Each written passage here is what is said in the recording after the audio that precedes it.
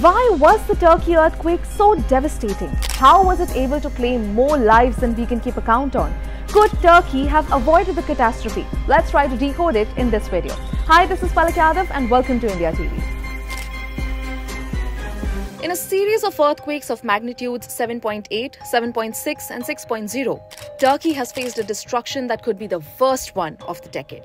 Seismologists have said that the earthquake has caused over 100-kilometer rupture between the Anatolian and Arabian plates. But let's get to the point. Why was it so severe?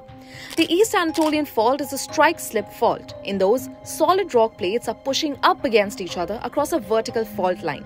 Now this builds stress until one finally slips in a horizontal motion and releases a tremendous amount of strain that can trigger an earthquake. The initial rupture of the Turkey-Syria earthquake kicked off at a relatively shallow depth. Now experts believe that the shaking at the ground surface will have been more severe than for a deeper earthquake of the same magnitude at source. You might be surprised to know that the San Andreas Fault in California is perhaps the world's most famous strike-slip fault, with scientists warning that a catastrophic quake is long overdue. Could Turkey have avoided it? Now, one thing that shook the world was the pace at which buildings fell due to the earthquake. Especially the older buildings fell apart quickly when the shaking began. Now, experts in Turkey said that for buildings that are more than about 3 stories tall, a usual construction technique is to use reinforced concrete. Typically, the columns and the beams are made of concrete.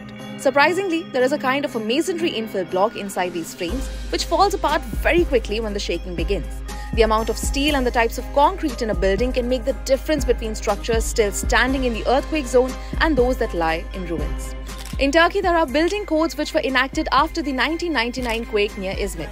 They were made with much reasonability, but a lot of structures predate those codes. Anything built prior to 2000 can be considered very dangerous. The building codes in Turkey were updated again in 2018, but the country's legacy buildings are still vulnerable. And that goes for much of the rest of the world too. It's a global problem.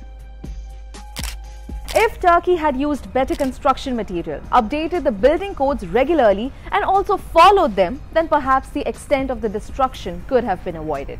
That's all for now. See you in the next one. Till then, keep watching India TV.